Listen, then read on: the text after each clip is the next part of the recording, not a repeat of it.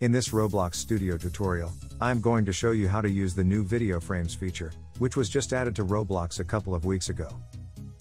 These are videos playing in front of me here, on a Surface GUI. There is a limit on how many videos you can play at once. That limit is currently 2 videos playing at once. However, you can see I have 3 screens here, and I have written a script that will play one video first, and then play the other 2 videos. I'll show you that script and how to add a video to your game in a second. This would be a good time for you to hit that subscribe button and like the video, as that really helps me continue to make epic content. This new feature allows you to play videos in your games. This is very exciting, as it opens up a world of possibilities for developers that will no doubt spawn new game ideas that weren't possible before. So getting back to the script.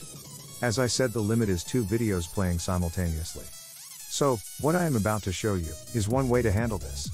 You could of course have multiple video frames in your game, but just make sure in your script that you're only playing 2 at a time. Okay, here is the script I wrote to play and stop other videos from playing. I noted that it needs to be a server script and not a local script. In this case, I have just placed the script in the same folder where the Surface GUIs are. But you could write the same script from server script service if you wish. It's just a while loop that plays or stops the videos. Ideally, you would want to check for some event that triggers the video to play. And perhaps have a function that turns all other videos off. Okay, let me show you quickly how to add a video frame. First, I'll just comment this script so that I can play the new video I create. Add a new part, and resize or scale it to the size you would like. Move it into position, and call it something like video part. Open up your toolbox. Choose videos from the drop-down and select a video as shown. At the moment you can only use these videos. Roblox is adding the ability to add your own videos very soon. Please subscribe to my channel so that I can notify you when that is available. You can see I clicked the video from the toolbox, and it has added it to my part called video part. We actually need a Surface GUI for it to work.